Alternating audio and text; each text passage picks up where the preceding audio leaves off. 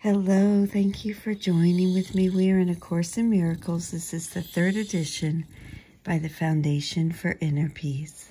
We are on Chapter 20, The Vision of Holiness. This is Section 5, Heralds of Eternity. In this world, God's Son comes closest to himself in a holy relationship. There he begins to find the certainty his Father has in him.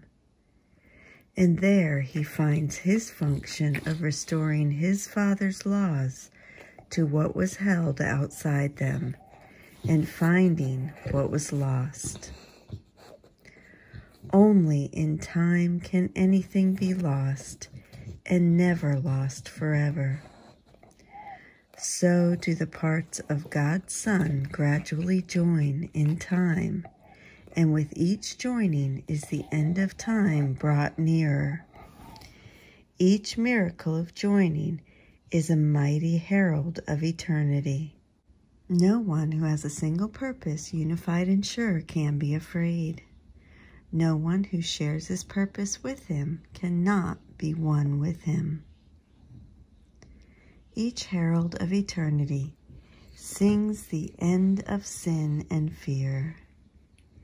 Each speaks in time of what is far beyond it. Two voices race together call to the hearts of everyone to let them beat as one. And in that single heartbeat is the unity of love proclaimed and given welcome.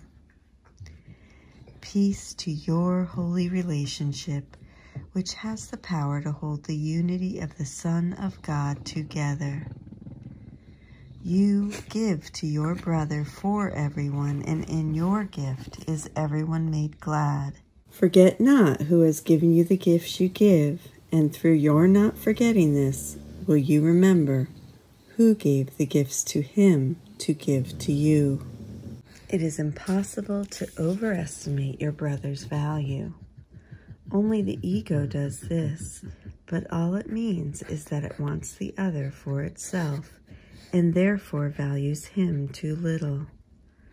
What is inestimable clearly cannot be evaluated. Do you recognize the fear that rises from the meaningless attempt to judge what lies so far beyond your judgment you cannot even see it? Judge not what is invisible to you, or you will never see it, but wait in patience for its coming, and it will be given you to see your brother's worth when all you want for him is peace. And what you want for him, you will receive. How can you estimate the worth of him who offers peace to you? What would you want except his offering? His worth has been established by his Father, and you will recognize it as you receive his Father's gift through him. What is in him will shine so brightly in your grateful vision that you will merely love him and be glad.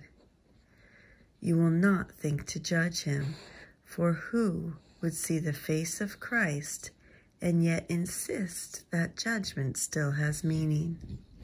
For this insistence is of those who do not see. Vision or judgment is your choice, but never both of these. And I'm going to stop there, and we will pick up the second half of Section 5 tomorrow. Heralds of Eternity. I love you. Thank you so much for joining with me, and I will see you tomorrow.